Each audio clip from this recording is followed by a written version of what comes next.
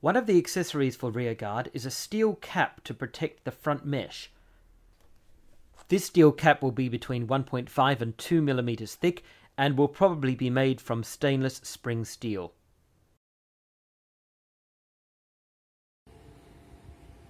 In this video we're going to demonstrate the protective ability of the steel cap.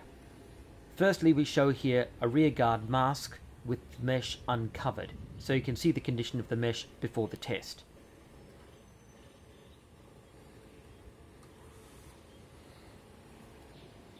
Now let's fix on the steel cap. This is just a prototype, so it doesn't fit perfectly, but it's good enough for the test purpose.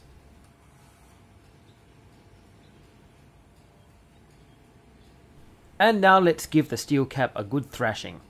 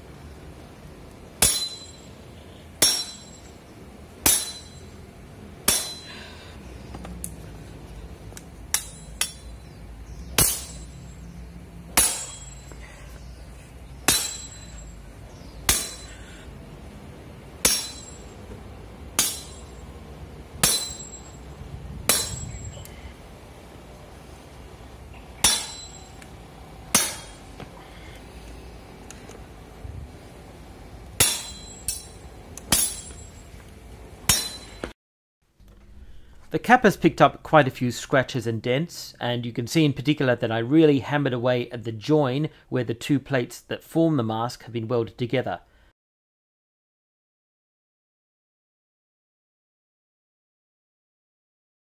Nevertheless, everything has held up well, and in fact I'm particularly impressed with the welding join, which hasn't cracked or shown any sign of fatigue either on the outside or the inside.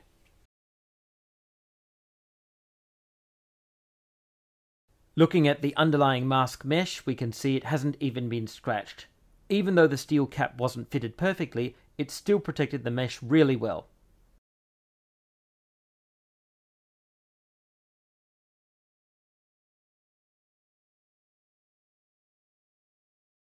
These close-up photos show that the steel cap took a good beating and certainly picked up quite a few scrapes and scratches, as well as a number of dents.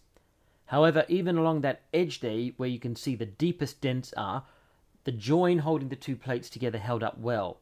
On the inside here, we see the weld hasn't given way at any point, and it still maintained perfect integrity.